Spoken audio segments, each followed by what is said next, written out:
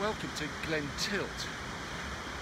This valley in the Grampian Highlands contains some of the most important outcrops in world geology, because it was here that James Hutton established that granite is not deposited out of precipitating seawater, but actually is an intrusive igneous rock.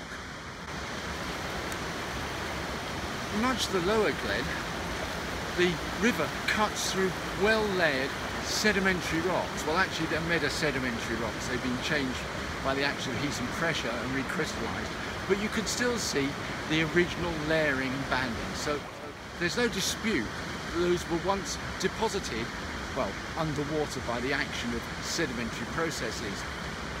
But in the high ground, at the head of the valley, well, we go up into the cairngorms, where there's a lot of granite.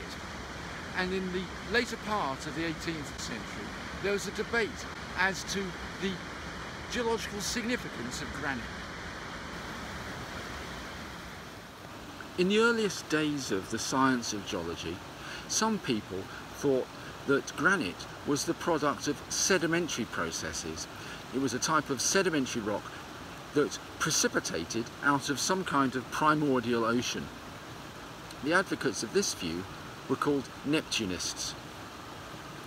A counter view, however, was proposed that granite, rather than being precipitated from an ocean, actually came out of the Earth's interior and had solidified from once molten rock or magma. And the advocates of this view were called Plutonists.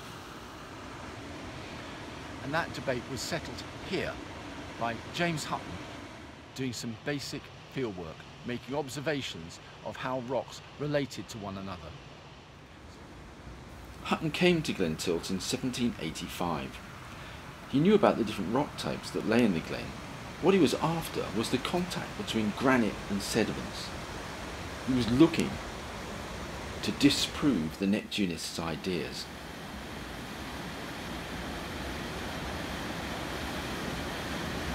So in much of the glen, you can see rocks like those that are behind me, which are well-layered sedimentary or former sedimentary rocks. They're metamorphosed, but there's not much doubt that they were originally deposited by sedimentary processes at the former Earth's surface.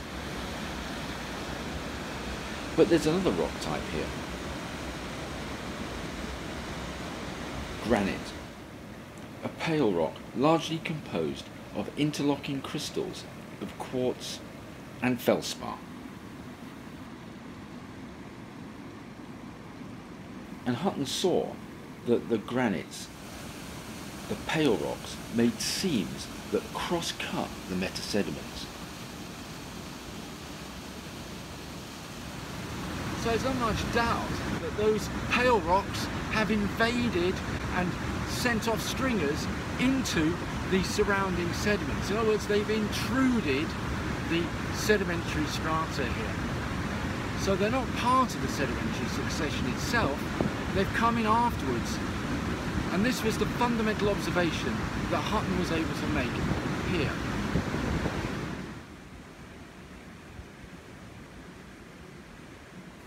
In places, thin granitic veins riddle the metasediments, clearly invading them, until eventually all that remains are a few floating lumps of metasediments. We call these xenoliths, floating in solidified magma, granite rock. So really dramatic and clear outcrops, and it shows the importance of basic field observations for understanding earth science processes.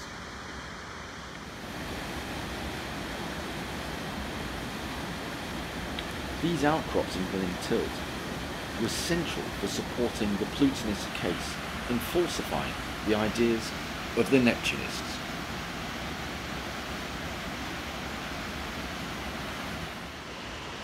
It's interesting that even though the debate was settled in the early part of the 19th century, the term granite remained controversial right into the middle of that century, with geologists shying away from the use of the word granite, and in many cases, certainly in Scottish geology, replacing it with the word syenite.